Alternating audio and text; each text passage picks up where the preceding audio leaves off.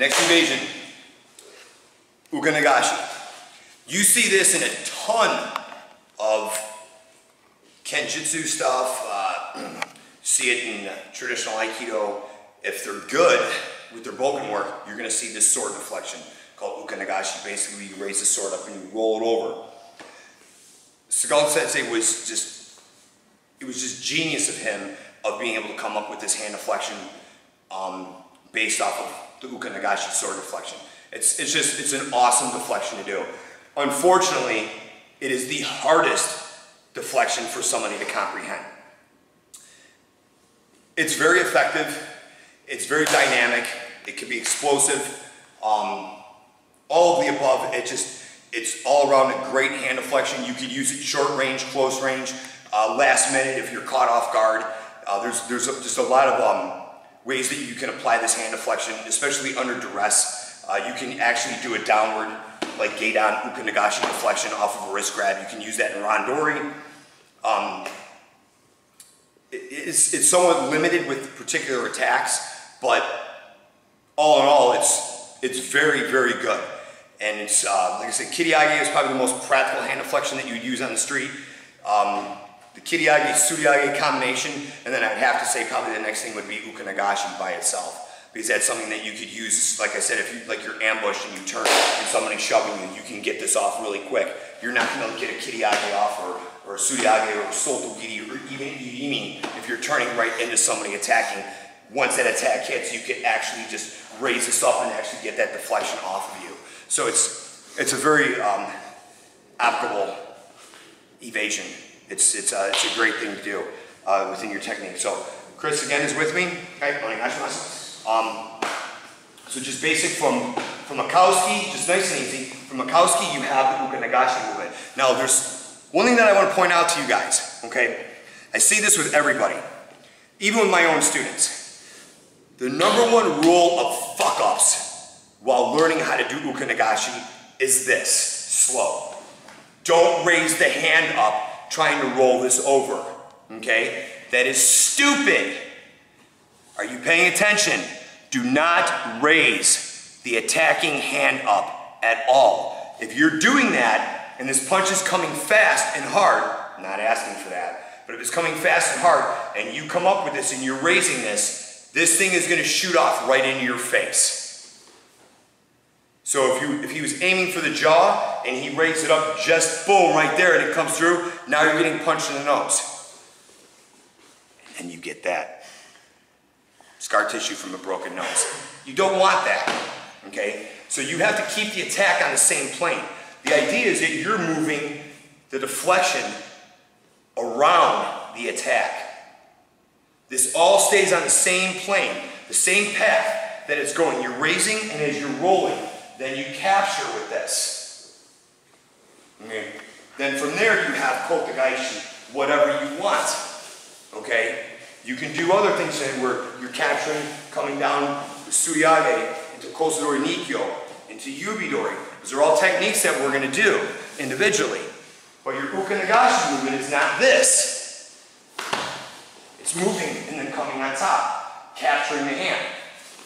Okay, so as that happens, you're rolling and capturing. From, say, a Yoko Minuchi attack, okay, from that side, slow. So as this happens, look how I engage my hip into this. Okay, as that happens, okay, from here, circle. Chop that, so from here, as this is coming, I'm going to have to, you're not trying to stop this. But this, if this is power coming through, which it is, this is going to be hard to go around or blend into him. So you actually have to engage the hip. So you're going from here to engage, to where then you can capture and then move off and throw, or whatever it is that you're doing. Okay? So the Ukenagaeshi movement, you have to move with this. Okay? Slow your attack. Okay? You have to move. So from Yokomen, you can't stop.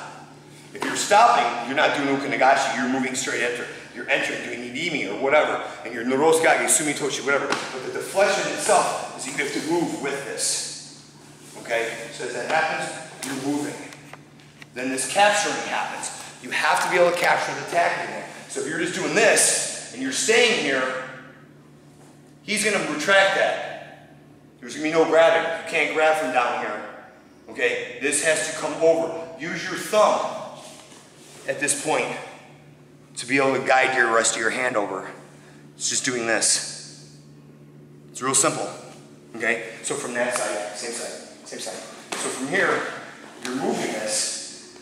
Because your hand is open, it's not closed, you can use your thumb as you roll your hand over into position to where you have the Ukenagaeshi. Because this isn't going to be able to do anything. You roll this over, then you have the Ukenagaeshi. Or whatever. Okay? So, from that side, so the Ukenagaeshi movement happens. You move into this. Whole time you have to be able to drop your center too. You can't do this completely standing straight up and be able to pull this off. You're going to be lopsided, you're going to be moving, you're going to be tipping back and forth. You actually have to be, from here, you have to be able to move. Okay? So, Kauski, Yokomanuchi, from Ryokata. Okay, so from Ryokata, same thing, you can still use this. Okay, so you can still use this movement. You use this for Randori. Okay, Katadori, same thing. You can use this. Katadori, you have that. It's right there. Remember, you're not raising this up. If you try to raise this up, this goes into your face. But if you're good, you grab the fingers and you have Yubidori. But the idea is you don't want that to happen, so you just move. You just move with this. Okay? And you could use 2 deflections with this. Where you do Ukenagaeshi Tsuriyage movement if you had to. Slow it down. So this movement, boom, you just move right through. Okay? You move right through. It's simple. Even though I did say it's the hardest one to learn, it is. But once you get the body mechanics down and you have confidence with your ability to keep the attack on the same plane, it becomes great. Key things. Don't ever raise the attack. Let the attack follow its course. If the punch is going for the face, don't try to lift the hand up. If it's a mune ski or a katadori, don't try to raise the hand up. Okay? Even if it's a punch, mune ski, sorry, mune dori or mune ski, if it's a punch to the stomach, it's the same thing. You could use this. This would be hard to get this low gate on from a punch. So you're going to want to use this Ukenagaeshi movement from here to be able to do this movement. Okay? Notice how I'm resetting. I'm not staying like this. I'm resetting my hand at that point. I'm rolling. Resetting my hand. Rolling. Resetting my hand. Rolling. Resetting my hand. Rolling. Look at how I'm bent. I'm not resetting, standing back up, then resetting, standing back up. I'm staying bent the whole time. Okay? So, this is Ukenagaeshi. This is your third evasion in the Taste of Aki series. We're going to move on to the next one.